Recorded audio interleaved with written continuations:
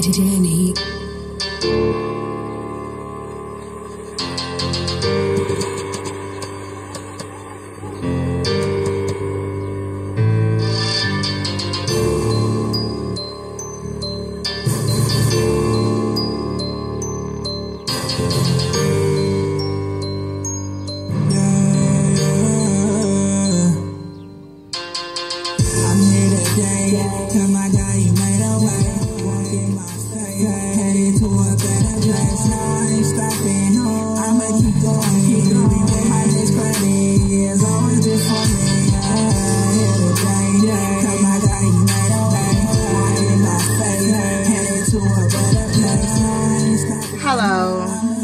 Good evening again, and yes, y'all, I'm back.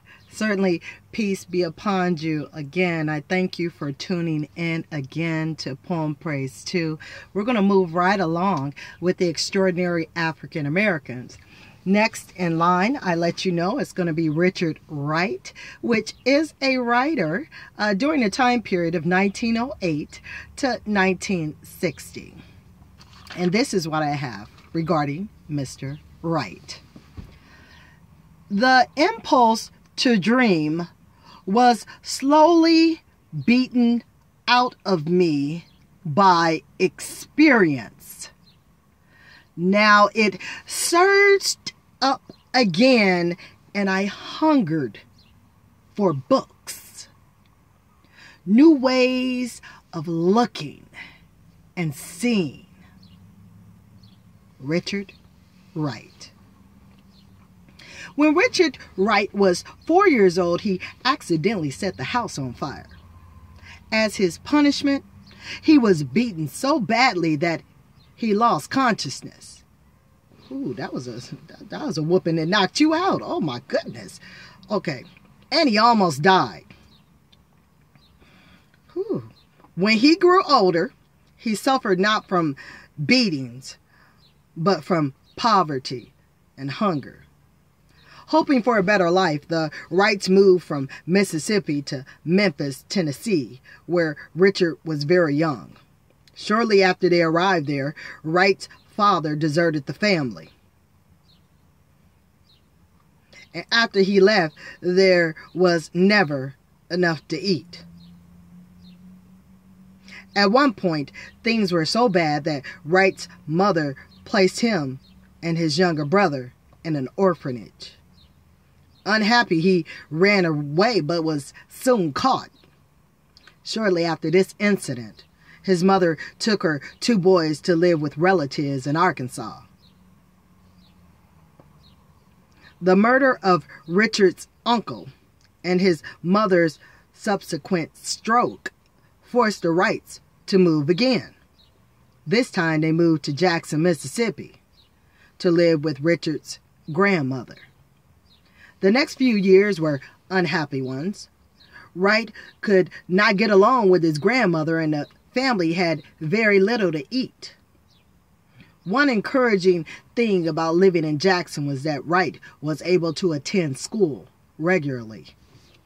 Although his mother taught him to read, he had little formal schooling before the age of 12. His love of reading and vivid imagination inspired him to become a writer.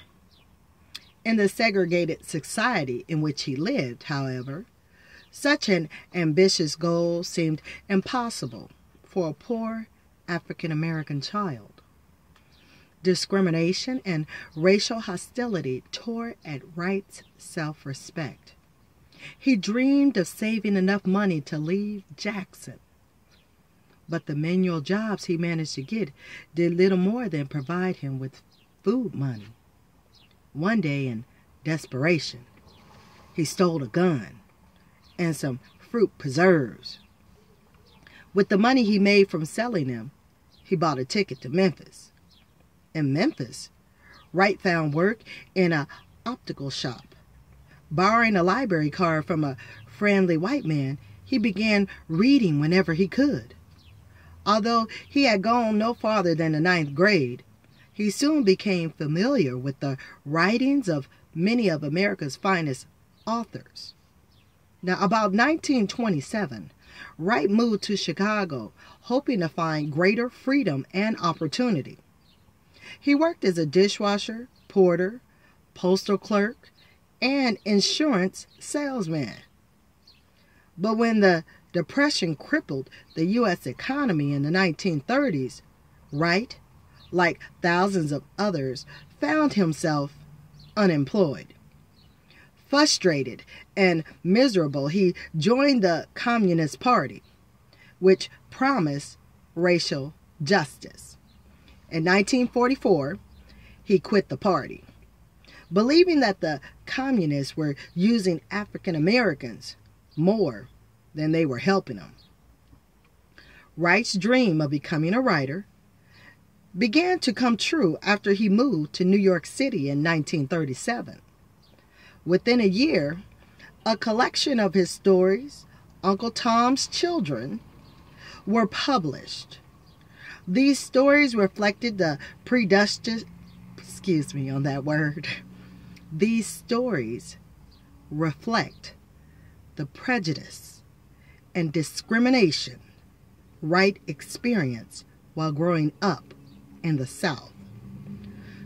2 years later, with the support of a Guggenheim Fellowship, his most famous novel, Native Son, was published. It sold 200,000 copies in fewer than 3 weeks and established Wright as one of the country's leading authors. Unlike his earlier work, which portrays the rural South, Native Son explores racism and oppression in the North as it affects a young African-American man named Bigger Thomas. Following the success of Native Son, Wright completed a folk history called 12 Million Black Voices. In 1945, he finished Black Boy, the story of his childhood and youth. Even more popular than Native Son, this book reveals the terrible poverty and racism that stunned the lives of most Southern African American children at that time.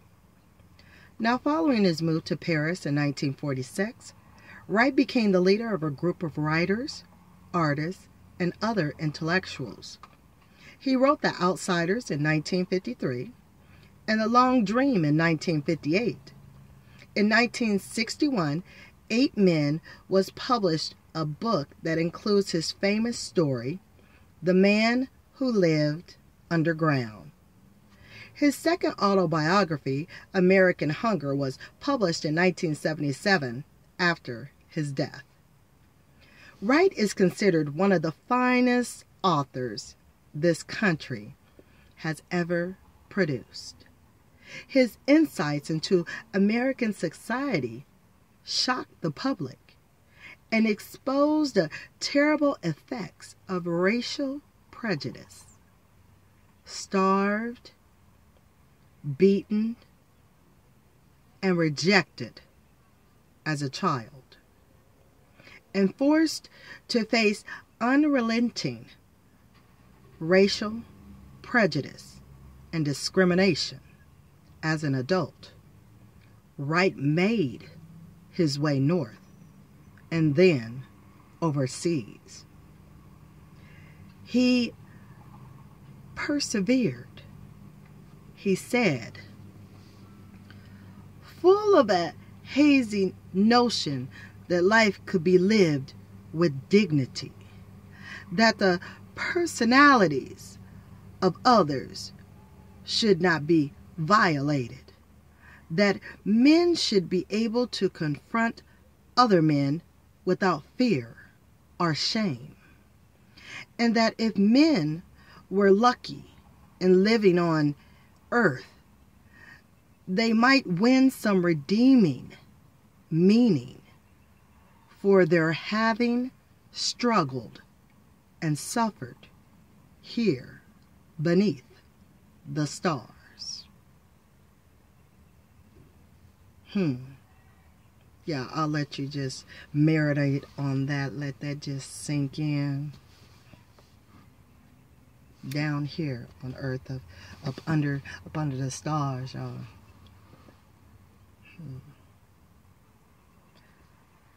Well, that does bring Richard Wright and what I have on him as being one of our extraordinary African Americans to an end of what I have on him.